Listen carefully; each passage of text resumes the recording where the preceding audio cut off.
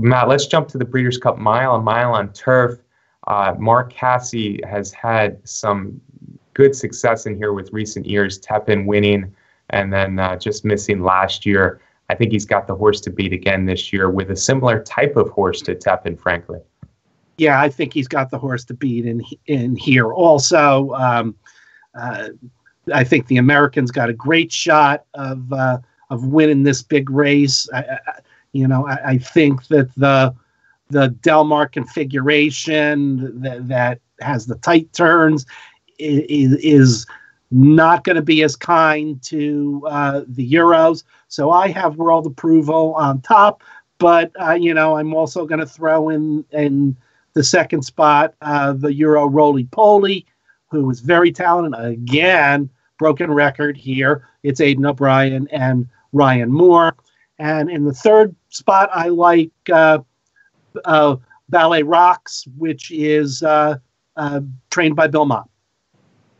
Yeah, I think the Europeans have a lot of class, maybe as much as any race short of the Breeders' Cup Turf. The Euros come over with class. And, Ribchester is the best European of the bunch. I don't think there's any doubt about that. But as one of the two favorites, what you said about the configurations in Del Mar, I'm willing to take a shot to beat Ribchester. Many horses like him in the past have not run their best race coming over here for a race like this. So I'm gonna take a stand against Ribchester. The other favorite, as we mentioned, World Approval, a horse with great tactical speed, great kick, loves a mile, loves any kind of turf course. I expect World Approval to be one of the horses as they hit the eighth pole, if not the one. So he's my top pick like you.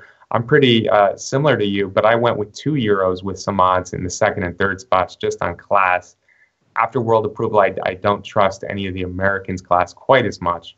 Zelzal is a talented French horse who I liked him last year. Again, I like him again this year. He's had some issues this year, but I think firm turf at a mile is perfect for him. I think Zelzal could run a big race. And the filly that you mentioned, Roly Poly, really is, she was a nice 2-year-old, but she's better this year. She definitely likes a mile as well. So for me, it's World Approval over Zelzal and Roly Poly, the filly.